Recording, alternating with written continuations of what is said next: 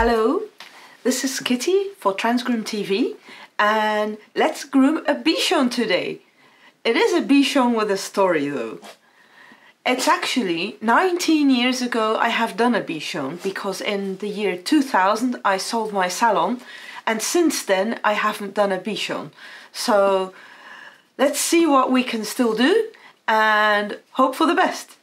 I'm very honored because I am grooming Maddie, and Maddie is owned by Rita Doen, and I'm very happy that I can groom this dog. It's been Rita has been a customer from Salon Kitty before I started Transgroom, and I thought it was very appropriate to phone Rita, and Rita has with pleasure came to give me her dog to be groomed. So I'm very thankful. Thank you, Rita, for letting me groom your dog. Here you see Maddie. She's a very nice bitch. She's very white. She's very short. She has a fantastic head. Not only very beautiful, but also a fantastic temperament. Let's do some brushing first. I don't like it when there's some tangles maybe, or I don't expect tangles in this dog, but I prefer to brush before I start grooming. I always have the opinion when there's tangles and you have to wash and wash again and wash again, and then get the water out and rub again with the towels, that the mats are going to be harder and more into the coat. So I like to brush the dogs before I start grooming. This is the softest brush we have from the Tougher Than Tangles line. It's with the grey pad, and the grey pad has the softest pins for the show dogs.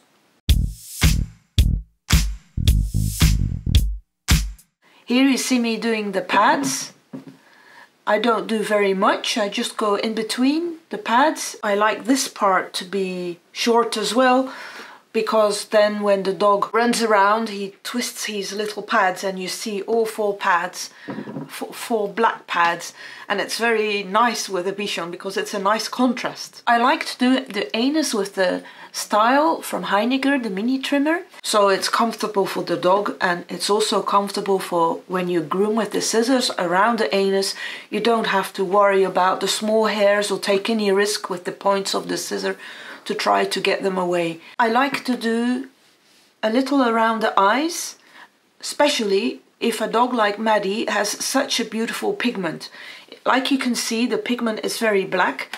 You don't have to be afraid to just clip a bit around the eyes and show off that nice black pigmented color of the skin. So the tail I like to do with the style midi trimmer, because the smallest trimmer would be too short, and the midi trimmer has different lengths, so I make it at the longest length, and I also go against direction of the coat, especially because this dog has such a good pigment. Clipping the nails. Maddie has already short nails, and Maddie is very used to the way we are clipping the nails now. It's with the electric nail clipper, and it's very easy. The only thing we do is like hold our thumb and then go over the nail. We hold our thumb because then it's easy to not shock the dog, or we have like a guide, and then it's very easy. We just round off the nails. It's quickly, and it's a nice way of doing the nails. If you do it regularly, you never have to cut the nails. You can use this electric nail clipper all the time.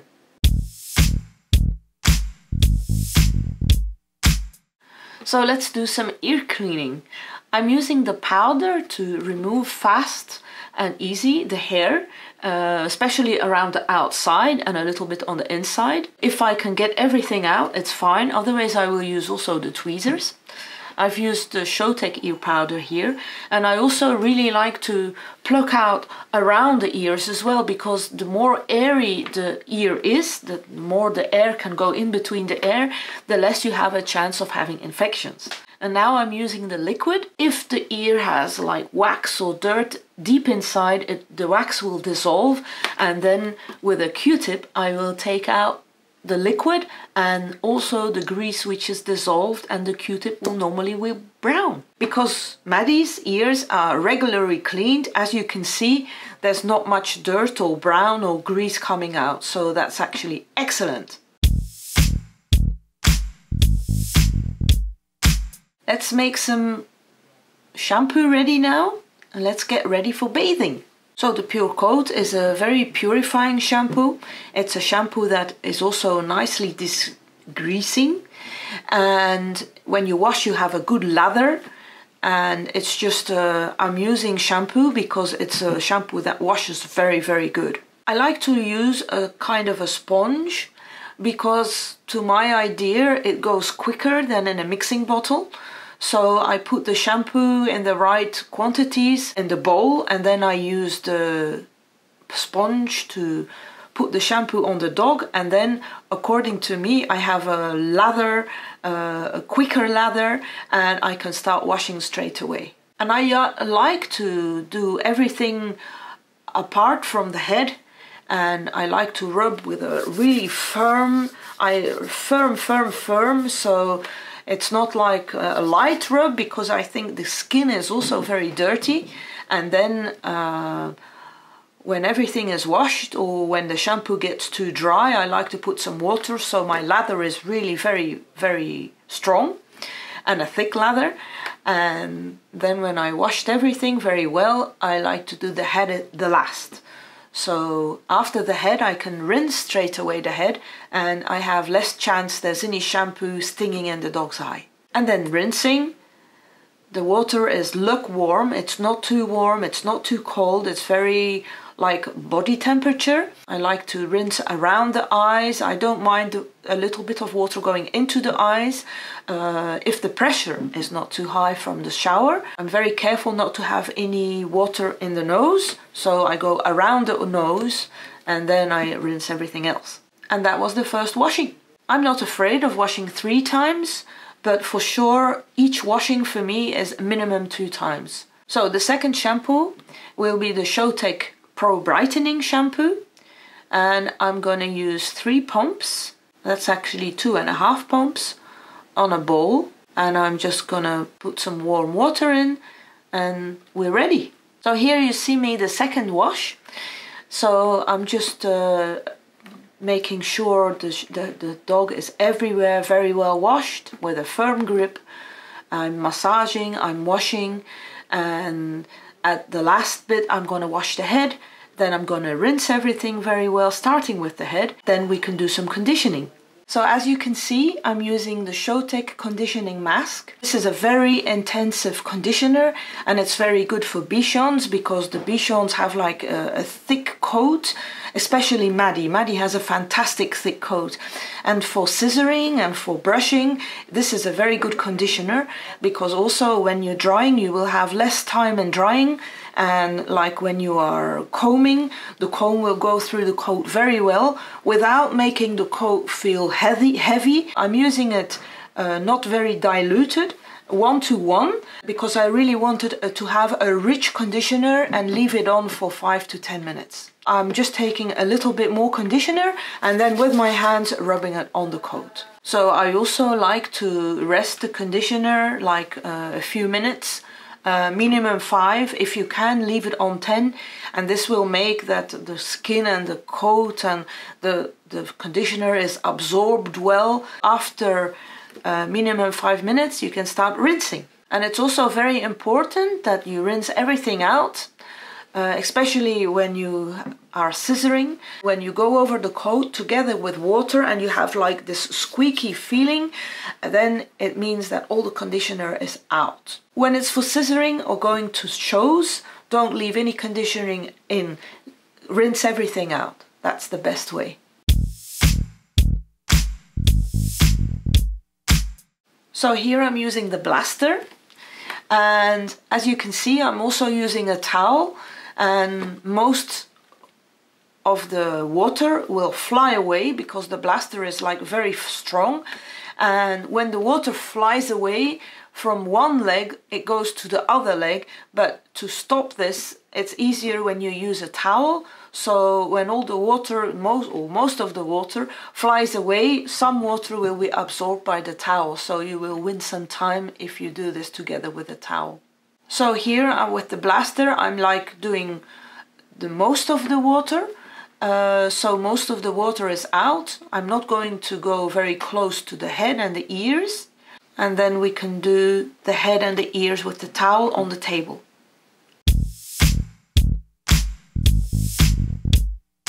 When most water is disappeared, I'm gonna do the rest at the table. I do this because when you have a fully wet dog and you put it on the table and you use the blaster, the water flies everywhere, and then around your table it will be very wet. To see if the dog is ready to be brushed with the dryer, I like to rub my hand over the coat, and if I hold it up to the light and it's shiny with water, it means that the dog is not well done with the towel. So I continue toweling with the warm air until when I rub the coat and I look up and my hand is not shiny with water, then it means I can start brushing with the warm air. Where the dryer opens the coat, we brush with a fine brush and we pull out all the curls, and this is only possible by doing it if the hair is still damp and you have a good slicker brush and you have the warm air. With this combination, with the slicker, the warm air and the brushing, you can create a very nice a non-fuzzy coat. So you take out all the curls so the hair is straight. So it's also important you stay at this one place until the hair is totally dry, because let's say you have brushed and the hair is straight and you go to another place, but because the hair is still a little bit damp, when you go to the other place, the hair will just shrink in each other because it's natural curly, and it will start curling again. And especially when you have to scissor, you have to make sure that the coat is as straight as possible. So sometimes it's challenging because with the head of the dryer, you need to be able to turn the dryer head around, because where you see the star, where the coat is opening, you need to have that all over the dog, not only on top, but you know, like the head, you need to have here and here and here, and you need to turn around the dryer head and the dog, and sometimes it's a challenge to get the right position with the dryer. It's also quite important that the dryer is quite close to the coat. I think about this, you know, maybe it's 15 centimeters. So this gives you the best way, because then the dryer is full on the coat, and if the dryer is, for example, too far, you will lose too much time. Here you see me using the Ultra Pro side slicker from Showtech. This is a new slicker. It has very long pins and they're very soft in use. I like to turn the dog around towards me to do the top line. It's comfortable for the dog. And it's good because you can see everything and you can turn them a bit left and a bit right to do everything. Maddie has been taught since she was a puppy for lying down, for grooming and brushing and combing. So this is a very big advantage, because now she can just lie down and relax while we do the legs and the tummy and the shoulders. And Maddie's been brought up very well. I like to divide the legs in 4 parts. I like to do, with my dryer, first the side, and then the backwards and the front, and then the inside. And I make it I do the full side first, from up to down, and I get my dryer everywhere so I can see very well, a nice line. And then when I do the back, I do the same thing, the back of the leg and then the front of the leg. And then I'm sure everything is done. And now actually I'm finishing the top line where I stopped before. And as you can see, I like to have the dryer from the back to the front and comb everything upwards towards the top line. And here you can see me finishing the back of the leg. And actually, when you just start and you have the dryer on the coat, it's like a zigzag. And when you're nearly finished and you do the same thing with the dryer on the back of the leg, you will see like a line. And that means that all the curls are gone and that it's finished. Here as well on the line, you see a very nice line and no more zigzags. You see me using a spray, and that's because the hair is too dry. So when the hair is too dry, I'm afraid I won't get all the curls out. It's better to use water than to have curls afterwards. So I've used a little bit of water to make the coat wet again, so I can have a nice finish in my drying. As you can see, when I use a brush, I don't use the brush like I'm not twisting the brush up. I'm using it and I'm going flat. It's not very good when you when you do that with your brush. First of all, it's not very good for your wrist when you do that all the time with your brush, and it's also not very good for the points of the brush and for the coat and for the skin, because every time you do that you like push the front rows of the pins inside the skin and you might hurt the dog. Maddie has a fantastic temperament. Here you see, if you train your dogs from off puppy to stand on a table, to get used to the brush, to used to lying down while brushing, if you have a long-haired brush. Here you can see the advantage, because now Maddie is a very nice behaved dog and it's amusing actually for both of us. She lets us groom while she's lying down, and while she's lying down she can just relax. Look how much hair came out of the coat. It has many reasons, but first of all it's to show you that this dog is well maintained, it's brushed regularly, it's washed every week, and the coat is not damaged at all. For example, if you would have a matted dog and if you would brush it and comb it through, you would have 10 inches hair that came out of the brush because of the mats and the not well maintaining. So it's just a point I'm making, that if you want to have a perfectly coat, you need to really maintain it, and then you don't have to hurt the coat or damage the coat or break the coat, and you know, you can wash and dry a dog and only a minimum of hair comes out of the coat. Let's do some scissoring. So first of all, I'm going to make sure that all the coat is layered nicely. So I'm going to do some brushing and some combing to make sure all the coat is like straight forward and nicely fluffed up.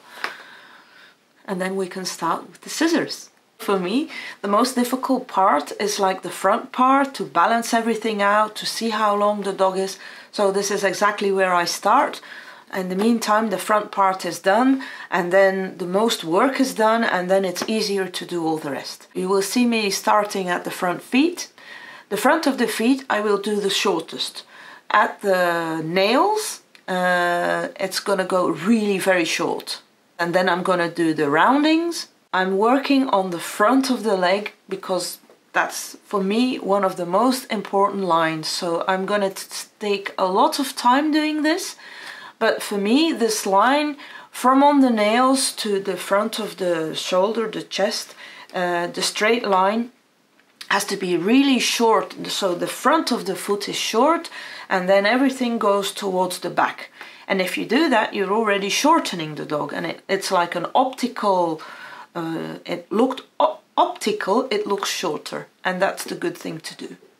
Once you have your line, then you can go and find where the dog starts and his neck and his shoulder. You don't have to go too short there, but it has to be like you see where the dog starts in the neck, and then you have to like round the chest. Here you see me like twisting myself around the chest. That's because I look always a certain way. I look at the outside of the dog and I stand in a certain position to see the rounding of the chest. And I'm constantly using my comb and combing the hair. Here as well you can see the front of the leg nicely straight, and you could see the curve of the chest. The combing is actually just as important as the scissoring. So keep on combing deep inside and make sure all the hair is straight before you scissor. And then scissor and repeat. And that way you will get a fantastic finish. And you can only get this fantastic finish when you did your prep work. That means you washing, you conditioning, and you drying, you taking out all the curls. If that's correctly done, this is the only way you can have a fantastic finish.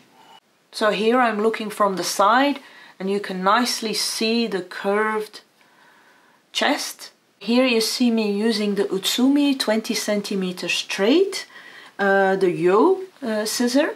And this is a very sharp, light scissor, and I like this. I like to use this small scissor very much for like the finishing.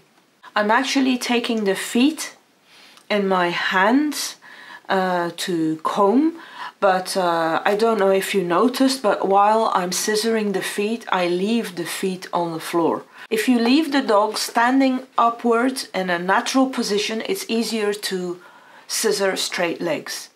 If you lift the legs, you don't actually see what you're doing, and you have the possibility of having curved legs or having bent legs. Here I'm using a wider scissor for making more, cutting more hair at the time, not for the finishing, like for modeling and for cutting deep into the coat. This is the Utsumi Yo King straight scissor, and it's 21 centimeters. I like to lift the two front legs for doing the underneath of the tummy and the chest. I'm just following the line of the dog, so I'm not really like styling, I'm just following the natural line of the dog. I like to use an extra long scissor for going in between the front legs and at the back of the front legs. And this is the Utsumi 23 centimeter long slim scissor. As you can see, I'm spending a real long time for finishing the front, because once this is done, it's done and it's correct. But I don't mind spending a lot of time in the front because it's really very important. It's very important the front legs of a Bichon are not conical. It's a cylinder and it's from top to bottom a straight line. So a nice thick round cylinder.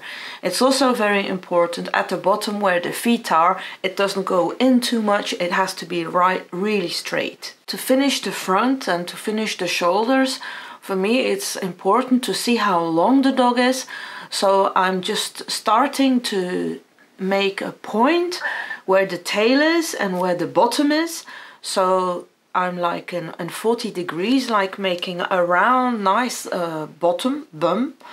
And this is gonna make me see the length of the dog, and I'm gonna also do a part of his back.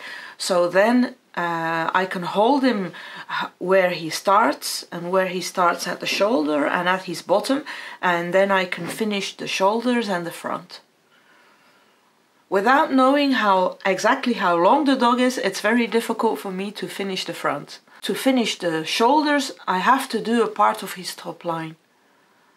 So after I have a part of the top line, you can see I'm doing the sides now. And the sides are really like straight to start with. Also the top line I'm making as well quite straight. And then later I'm gonna make it more round. But I start with making the top line quite flat, not straight, flat. And here you see me lifting the back legs. This is a nice system to make it equally. Of course, the dog has to let you, the dog has to be used to it. And if you do this with young dogs, they will get used to it very easy. Here I'm making the start of doing the head, because also to finish the shoulders and the top line, I just want to have a bit of line, like creating a bit of a nice top line with the head in it. So I have to do the head a bit. So I've made with the thinning scissors around the eyes shorter.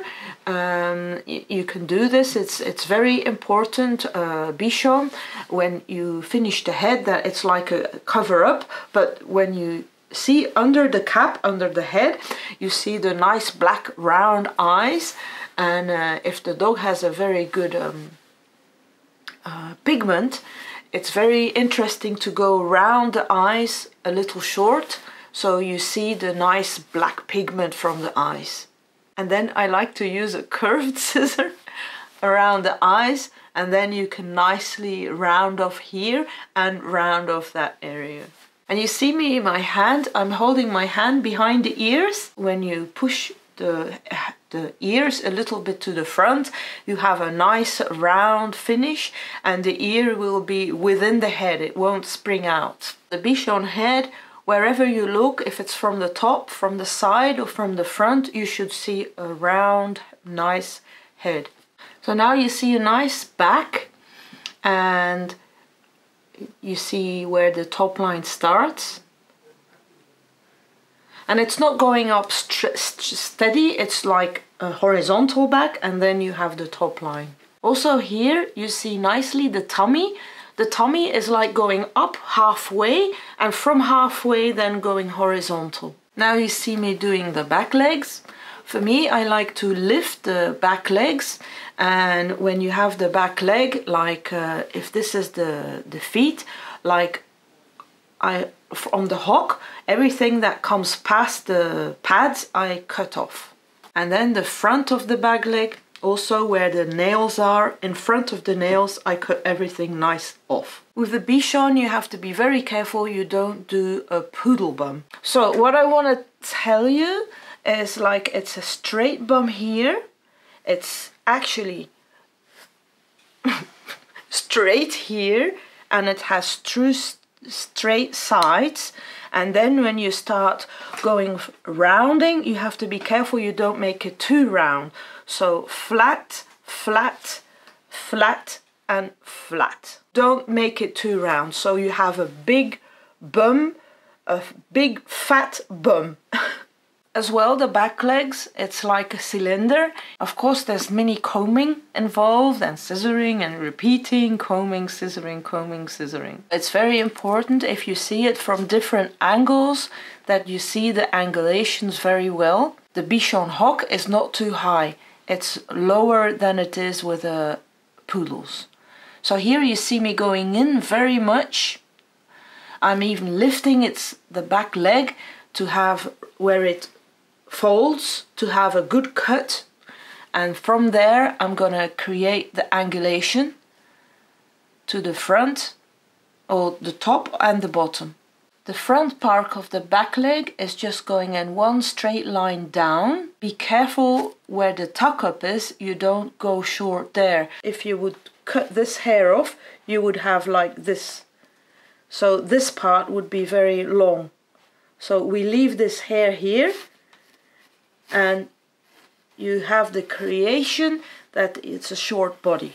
And here you see very nicely the back of the dog is very horizontal. At the top line you see like a hole, because there's puppies in the house and they have been playing, and the top line has a little hole in it. So here you see a finished Maddie. For 20 years ago that I've done a Bichon, it's okay, but of course the next Bichon I do, it should be a bit lighter, a bit finer, because I think Maddie is still a bit too heavy. So I'm sorry I can't do Maddie a second time. I would have improved this, that and there, but it's the way it is. So here you can see some before and after pictures of Maddie.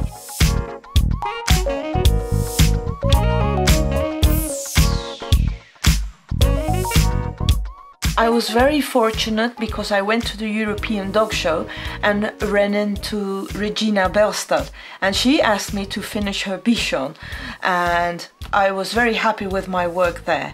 Here you see some little small video, and here you see the work I did on her dogs. She was competing with a veteran from 9 years old, which was a beautiful dog, and with a 3-year-and-a-half male, and the 3-year-and-a-half male had best of breed. So I was very happy, and now I'm all up to date with the Bichon style again. So this was our Bichon video from Maddie. Thank you for watching the video. If you like it, please give it a thumbs up. Don't forget to subscribe, and see you next time at Transgroom TV. Bye!